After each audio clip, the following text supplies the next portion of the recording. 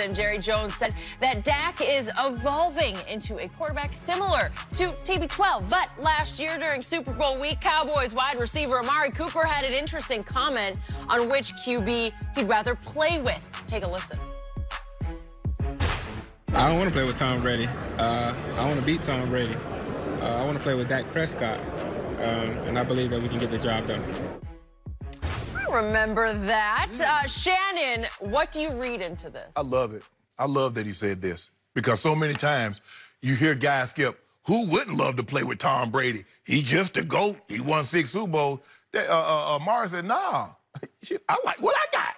My guy, and moving forward, my guy gonna be better moving forward than that guy. Is that what he's saying? That's what he's saying. Good. Love it. I bet you do love it. Skip, that's what you want your guy to, Skip, you don't, look, being in the league and going to Pro Bowls and getting an opportunity to play with some of the great quarterbacks, the Marinos, I played with Marino in the Pro Bowl, Montana, Warren Moon, Jim Kelly, I played with all those guys. Yeah, it was nice. But what I look like, Skip, man, woo, I sure wish I could play with Marino. Man, I wish I could play with Warren Moon. Nah, you don't say that. Don't say and what he said is that I want to beat Tom Brady. I want to play with him. I want me and my guy, I want to play with my guy, which is Dak Prescott, and I want to beat Tom Brady. Yep. See, that's what you want to have your receiver say. Sure. Not bring a guy some cleats, not heap praise on him like he's Caesar. You know, we come to praise Caesar. That's true. The cleats. Not to bury him. Not to bury him. No, but man, if it wasn't so. But anyway, you know, Skip, Mark Anthony oration. Wow. You know, Skip, you remember that? Reciting, I was good at it, Skip. You guys are just so well-read. Skip, it would be Don't get me started.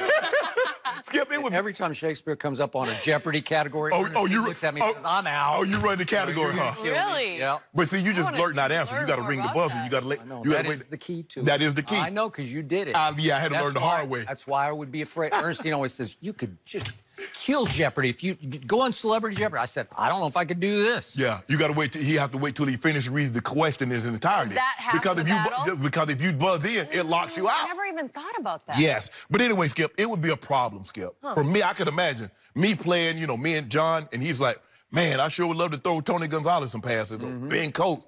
Yeah, you might have to do it with one eye, because I'm going to hit you in one of the other ones. So, no, you don't do that, Skip. You don't show up your quarterback and talk about you want to play with somebody else. You don't do that. And Amari Cooper, I love what he said. I love the conviction, because she tried to set him up. Now, that was a Boston area reporter. Yes. So she tried to look, because you know they want everybody, everybody want to play Tom Brady. You see, everybody, Amari Cooper and Julio Jones and yada, yada, yada. So she tried to set him up. But Amari said, nah, I don't want to play with Tom Brady. I want to play with Dak. And we want to beat Tom Brady. So I loved it. Amari Cooper might be one of my new faves. Really? Yeah. Oh, you better be your fave on Sunday. Yeah. So, I loved it twice as much as you loved it for this reason. And you touched upon it, and so did Jenny. I'm pretty sure that Amari, this is at the Super Bowl, I'm sure Amari's agent or manager or PR person warned him, you're about to speak to NESN, New England Sports Network. Be ready for NESN questions, as in Brady questions, as in Patriot questions. Right. So I'm pretty sure he'd been prepped, and he still showed no fear and blurted out, I want to beat Tom Brady. Yeah. I believe that most great receivers would give more of a PC answer. Who wouldn't want to play with Tom Brady? Yeah, that kind of an answer. Or, hey, it would be an honor to play with Tom. You could then say, I love my quarterback, but it would be an honor. Who wouldn't want to? Yes, that sort of thing. And he just went right to, I want to beat Tom Brady. I want to play with Dak Prescott. I believe that we can get the job done. Right. And then I want to double down on this, because he did in a subsequent interview on the same, right in the same media session. There, you just walk around all the different booths. They got to be 500 media. 500 booths. And he stopped by the NFL Network booth, and he was interviewed. And the first question seemed to offend him. And I don't have the sound. I'm just going to read you the answer to it, if we could see this. He was asked, do you think Dak Prescott is a franchise quarterback? And his answer was, of course, like he was a little offended by the question. You don't see that? He's a winner. I love Dak. He's a born leader from what I can see. He's going to put it all on the line. And all the close games we had this year, he was the one making those big plays leading us to victory.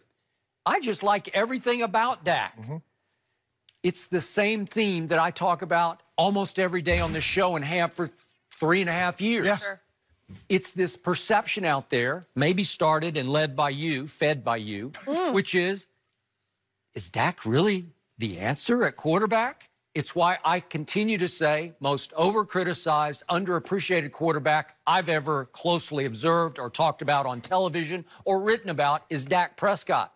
And that's the answer that you just got from Amari. He loves this guy. And this guy and Amari have a connection, a deep sort of soul connection that manifests itself on the field. And it's as strong as any connection you can talk. You had one with John Elway, and we can go all through Marvin Harrison and Peyton or whoever you want to talk about. We can go on and on. We can go back to Drew Pearson and Roger Staubach in the good old days with Montana and Rice. Montana and Rice. Right now is Breeze and Michael Thomas. Okay, you can go there. But on the depth of connection on and off the field, there's nothing stronger than this one. Maybe Drew and Michael have as strong, but this one I don't doubt.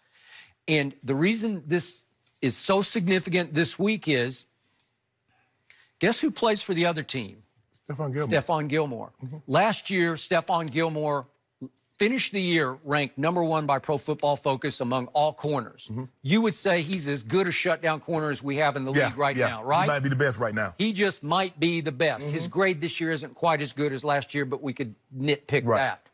Right now, ranked #1 of all the wide receivers in overall grade by Pro Football Focus is Amari Cooper. So arguably, we have 1 versus 1. 1 versus 1, at least in grading, route running. You always say, is there a better route runner than Amari? No, he's up there to the top. It's good as you'll see. Okay, and we saw the connection between Dak and Amari against your Vikings was just extraordinary. Sure. Where Dak's like falling out of bounds and throws it sidearm up the boundary, and he catches it out of bounds. Yeah. It's just a wavelength. It's something that's pretty extraordinary to me. And again, it's not like it's not like he's eating, burning up the league, because Amari hasn't played that much. Like he's been in and out of the league. But Skip, he's still 4th in receiving yards. No, well, he's 16th in catches. Yeah, but I'm saying, receiving yards, only Michael Thomas, Godwin, Mike Evans is in front of him. Okay, but if he had been healthy from camp on, like he's had a heel issue, then it manifested to a foot, and then it turned into some kind of knee issue. But it just goes to show you how technically sound he is, that he doesn't have to rely on speed. Nope. See, when you technically sound, you can still get open even though you don't have the blazing speed. I don't think he has blazing speed. No, he doesn't have, Tyreek and some of these other guys, Skip, but he's so sound, and that's why he'll be able to play for a long, long time. The guys like Steve Largent that had, Skip, he had no speed. Yep. But he still had, when he retired, he had the most receiving touchdowns in NFL history. Yep. And he was able to do what he did because he was so technologically sound and savvy in his route running skill. That's why Amari is able to do what he's doing, dealing with the issues, his lower legs, would you say a heel, ankle, whatever it is, knee. That's why he's able to continue to still get open, because he relies on other things other than speed. Okay, and then to frame this one more time, this wasn't Amari talking this week. This was Amari talking at last year's Super Bowl. So he hadn't even seen the Dak we've seen continue to rise this year. But actually he saw it in practice. But he saw it for 10 games last year. And I'm going to defend my guy Dak one more time, because I thought those 10 games were extraordinary. Nobody else did. You certainly didn't. But I saw a guy over those 10 games lead the whole league in completions. I saw a guy against the Eagles at Jerry World in the 4th quarter and overtime throw for 243 yards. He completed 17 of 20, 3 touchdowns, and no interceptions. That's the guy Amari's talking about when you ask him, is he a franchise quarterback after that year? And again, they won the division again. So they've won the division 2 out of 3 years. And you're asking Amari Cooper, is he a franchise quarterback? Wouldn't you be offended if you're Amari Cooper? Yeah. Right? Yeah, the rapport that I've had with the guy after only 8, 9 games. But Skip, I believe in his heart of hearts that he believed moving forward that Dak's going to be a better quarterback. Now, he doesn't know how long, Tom says he wants to play to 45, 47, whatever it is. He believes, I believe in his heart of hearts, he believed that Dak Prescott, from that point that he said that moving forward, would be a better quarterback than Tom Brady. I believe he thought that too, and still thinks that. Absolutely. Yep. and believes that will be the case Sunday. Yes. Oh, all right, Amari and his guy. It better Dak, be. his chance. But think about Belichick's advantage. He can put Stephon on Amari, and then you can double anybody you want to double. I would like to see Amari at full strength because I don't believe, because as a route runner, Stephon Gilmore does really well against big guys. He does. That doesn't have lateral quickness. Yep. Dude, Amari, lateral quickness, start, stop, he's as good as it is. Yeah.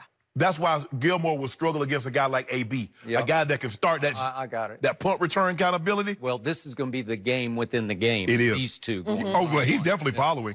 But what I would do, Skip, I would take Gilmore and put him on the second guy, Gallup, and then I would double Amari. You could. Okay. You could. But that's not their MO. That's not how they've been doing it. Because a lot of times that's what Dallas sometimes, if the guy started going off, they would take Dion, put him on the second guy, and then they would roll coverage and double the number one guy. But then Dion's like, oh, no, this ain't me. Although I will say, give me Jerry. At the end of the Eagles game, a lot of times they put Stephon on Zach Ertz. Yes. Because they just said, well, he's your guy, right? And that's what you got.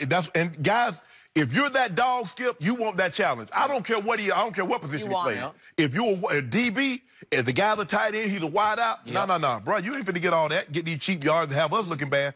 Let me shut this down. Well, it's interesting you bring up the Eagles there. I'm not sure you're going to like this one. Who is to blame for Carson Wentz's statistical decline this season? Because it's happening. You can't deny it.